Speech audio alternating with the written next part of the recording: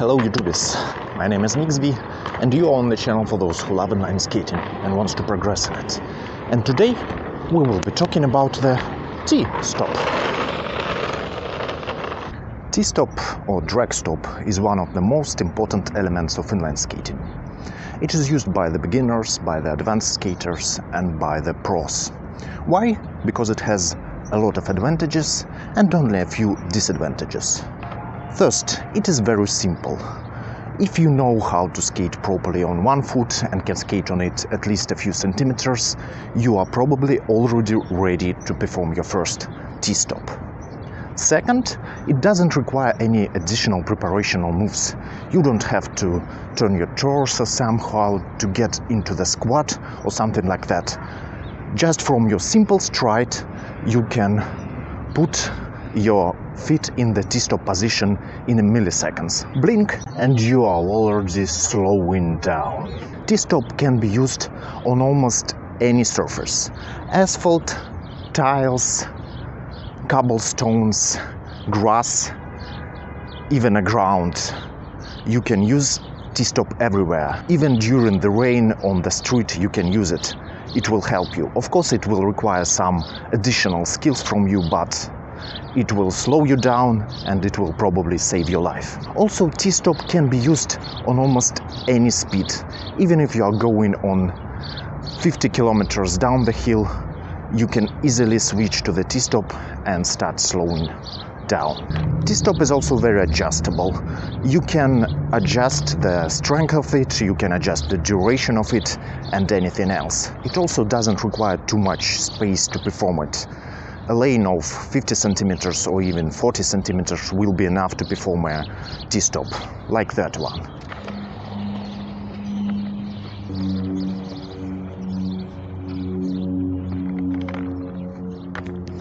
And the next one, but probably the most important. Finally, your neighbor's kid will stop laughing at you because you are still using the heel brake. T-stop means that you are cool. And I probably know only two disadvantages of the T-stop. First is that it requires quite a bit of time for slowing down. It is not the stop for extreme immediately stop. Some 2 feet slides like parallel or magic are much better for that. And also the second disadvantage is that it kills your wheels. Yeah, just look at that. But that is in fact the price that you have to pay for your safety.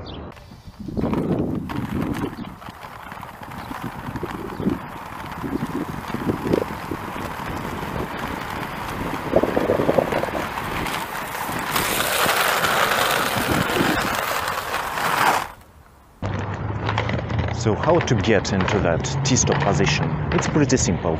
You're just skating, putting all your weight on one foot and drag the another one. And here it is. The T-stop is performed. It's pretty simple to get into that position. The question is how to keep that position. And there are 3 crucial parts that you have to pay attention to make a good, reliable T-stop. 2 of that control points are about the rolling foot, that one, and the one is about the dragging one. So the rolling foot, it's almost the same as with the simple one-foot skating. Your knee is bent, so the knee is over the toe, and the skate is on the outside edge, like that. And in order to make it outside, you have to put your knee to the side a little bit, like that. The next part is about the dragging foot, that one. And it is really called the T-stop, but it's not really the T-stop. It's not even the L, like Bill Stoppard calls it. It's something like that. So that angle here should be less, a little bit less than 90 degrees. Not too much, because you will not get the proper drag with it, but not more than 90 degrees, because the friction will just turn you like that and you will fall. And probably your T-stop will turn into S-stop, not that S, that S. So if you are controlling all the 3 points, the knee, the outside edge and the angle of the back foot, you will make the good T-stop. The question is how to keep it in the proper position for a long time. And if you feel that there is not enough strength in your drag and the speed is not slowing down as fast as you wish, you should use not only your back foot but also all your body. So turn your torso, close your hip like that, not like that, like that, and try to point with that knee into the ground. So that will create the proper drag and the proper pressure right here, and that will stop you.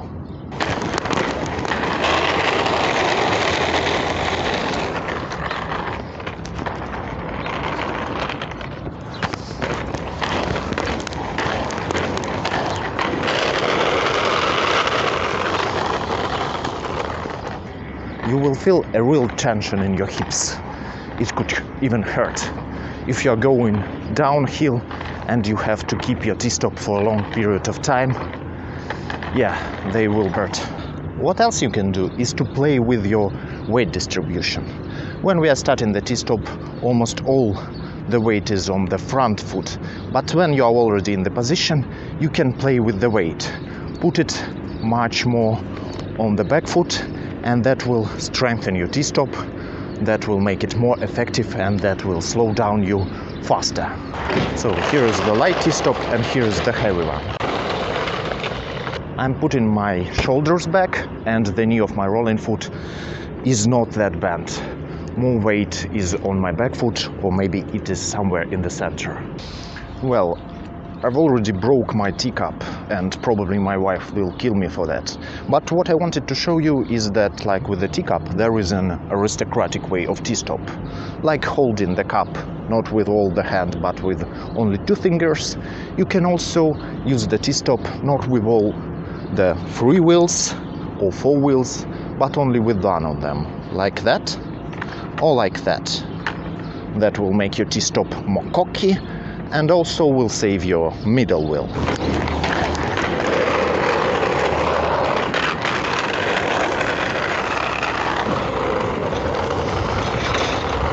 And that is probably all that I know about the T-stop. Thank you for watching. Don't forget to hit the like button and hit the subscribe button if you are not yet subscribed. I will return with new tutorials, vlogs and music videos. See you!